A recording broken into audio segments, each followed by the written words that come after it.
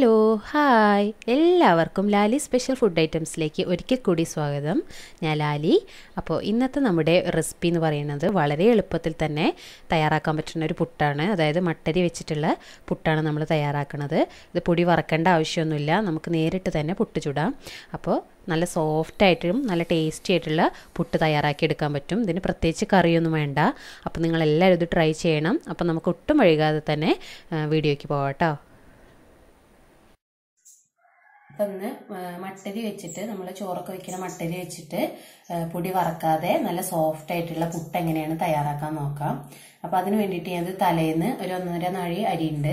ഇത് കുതിർത്ത് വെച്ചതാണ്. രാവിലെ ഇത് കഴുകി ഊറ്റി വെച്ച് കുറച്ചു നേരം ഒന്ന് കാറ്റത്തൊന്ന് വിരിച്ചിട്ട് കൊടുന്ന അരിയാണ് ഇട്ടത്. ഇത് നമുക്കൊന്ന് പൊടിച്ചെടുക്കണം. നമുക്ക് കുറച്ചിട്ടിട്ട് ഇതൊന്ന് പൊടിച്ചെടുക്കുക. അതൊരു പുട്ടിന്റെ നമ്മൾ പൊടി പൊടിക്കാറില്ല, അതേപോലെ തന്നെ ആ ഒരു തരിയിൽ പൊടിച്ചെടുക്കുക കേട്ടോ. കുറച്ച് ഇട്ടിട്ട് കണ്ടില്ല, ഇതൊരു റവേന്റെ ഒക്കെ ഒരു തരിപ്പാകായിട്ടുണ്ട്. ഇങ്ങനെ നമുക്ക് പൊടിച്ചെടുക്കാം. അപ്പോൾ അതാ ബാക്കിയുള്ള അരിയും കൂടി ഞാൻ മുഴുവനായിട്ട് പൊടിച്ചെടുത്തിട്ടുണ്ട്.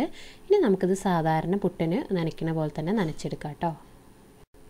അപ്പോൾ ഇത് വളരെ പെട്ടെന്ന് തന്നെ തയ്യാറാക്കാൻ പറ്റുന്ന ഒരു പുട്ടാണിത്. നമ്മൾ പൊടി വറക്കാനൊന്നും പോകേണ്ട കാര്യമില്ല. തലേന്ന് അരി വെള്ളത്തിലിടുക, രാവിലെ അത് കഴുകി ഒന്ന് ഊറ്റി വെച്ചതിന് ശേഷം ഒരു തുണിയിൽ ഫാനിൻ്റെ ചൂട്ടിലോ അല്ലെങ്കിൽ പുറത്തൊന്ന് വിരിച്ചിട്ടാൽ മതി. പക്ഷെ കൂടുതലുണ്ട് ഡ്രൈ ആവാൻ പാടില്ല. അപ്പോൾ നമുക്ക് പൊടിയുമ്പോൾ ഈ ഒരു പുട്ടിൻ്റെ തരിപ്പാകത്തിനായിട്ട് കിട്ടില്ല കേട്ടോ. അപ്പോൾ അതൊന്ന് ശ്രദ്ധിക്കുക. വേറെ നമുക്കിത് സാധാരണ പോലെ തന്നെ പൊടിച്ചെടുക്കുക, ഡയറക്റ്റായിട്ട് നനയ്ക്കുക, പുട്ട് ചുടുക. അപ്പോൾ ഇനി നമ്മൾ സാധാരണ തേങ്ങ ഇടുക, ഇതിലേക്ക് പൊടി ഇടുക.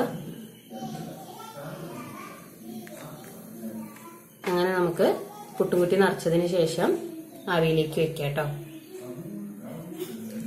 ഇപ്പം നമ്മുടെ പുട്ടുകുറ്റിയിൽ പൊടിയൊക്കെ ഇട്ട് നിറഞ്ഞിട്ടുണ്ട്. ലാസ്റ്റായിട്ട് ഞാൻ കുറച്ച് നാളികേരം കൂടി ഇടുകയാണ്. ഇനി നമുക്കിത് ആവിയിലേക്ക് വെക്കാം.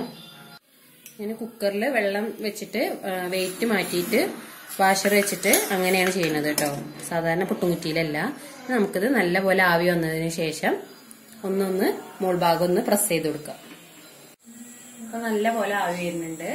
നമുക്കൊന്ന് പ്രസ് ചെയ്ത് കൊടുക്കുക. നമ്മുടെ പുട്ട് റെഡി ആയിട്ടുണ്ട്. ഇനി നമുക്കിത് കുത്തിയെടുക്കാം.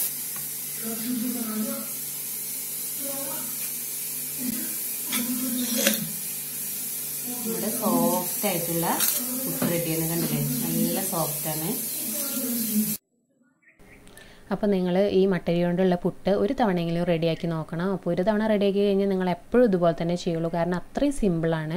അപ്പോൾ ഇത് പൊടി വറക്കേണ്ട കാര്യങ്ങളൊന്നുമില്ല. പിന്നെ ഈ ജോലിക്ക് പോകുന്ന അമ്മമാർക്കൊക്കെ വളരെ എളുപ്പത്തിൽ തന്നെ തയ്യാറാക്കി എടുക്കാൻ പറ്റും.